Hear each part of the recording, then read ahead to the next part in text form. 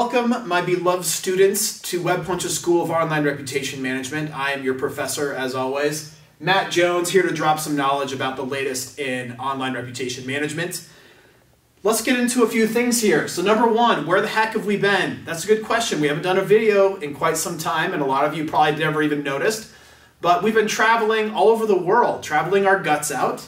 And speaking of guts, I haven't been to the gym for a few months, and so we're not looking good over here, but we will get to that. My new year has started off in a good way, but just not in that regard. So that's a little sad.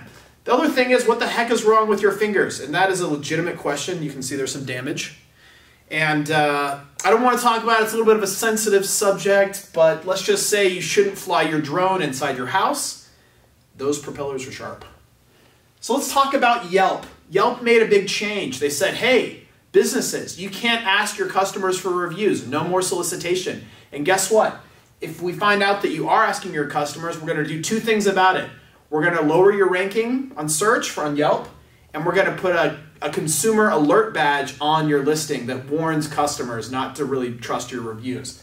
So that's a really bad thing. And it's kind of funny because Yelp asks for reviews itself. Whenever you make an appointment with Yelp or they track you, and if you allow them to track you, they will say, hey, how was your experience with such and such business? You should give them a review and write about it. So it's a little bit of a contradictory thing for us that they're taking this stance. One of the backbones of their stance comes from a Northwestern University study. And it's funny because a lot of times people, when they're making an argument, a lot of times our politicians do this, but they only take a snippet of the study to bolster their argument, but they don't actually give you the whole study. So I actually read what the Northwestern University study said. And this is what it said. It said that people naturally have a negative bias when they write reviews. And we know that. When someone has not performed well or performed really poorly, you feel like, hey, it's your way to get out there and ding them and show everyone what they're really made of. But they said that companies, this is the funny thing about the whole thing, is they concluded that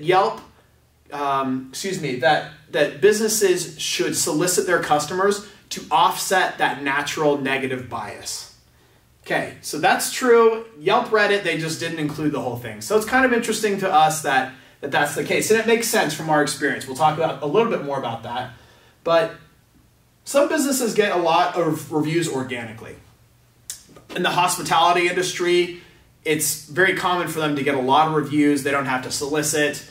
You went out and you had this amazing meal and you're taking pictures and showing everyone your elaborate vegan meatloaf with mushroom gravy, and you want to show how sexy it is, and that's your lifestyle. We get it. That's you're really motivated to leave a review for that business.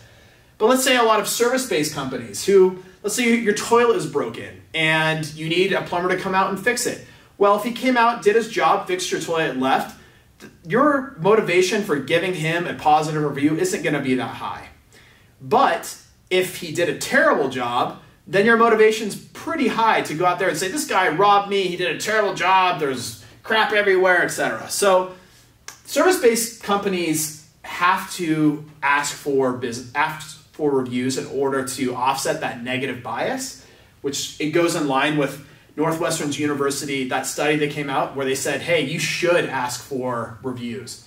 So that's one thing to consider. If you're a service-based company, that's going to be a really difficult thing for you to not be able to ask reviews from your clients because, again, the motivation isn't there when they've had a good experience. I think this is a tough thing because everyone loses. Yelp doesn't get the content that they used to get because people just aren't going to give them as many reviews. And then also, again, those companies who don't naturally get as many reviews on their own, that's going to be a difficult thing for them as well. The good news is there's the way to fight that. And we think the best way to fight it is to get reviews on a lot of different sites. So when someone does a search for you, we want to show them that you have great reviews on a lot of different review sites that may not include Yelp. But if they can see that a lot of other users have posted great things about you on Facebook, Yellow Pages, House, Glassdoor, etc., then that's going to make you look good and solid, and people will just kind of think, oh well, about Yelp. So we think that's the way to combat it. It's unfortunate that Yelp hasn't really gotten the big picture of what this whole thing is. We think they're obviously a valuable player. They're number 3 for a reason, but again, it's unfortunate that they haven't taken a stance that's more pro-business. I'm Matt Jones, and we'll catch you next time.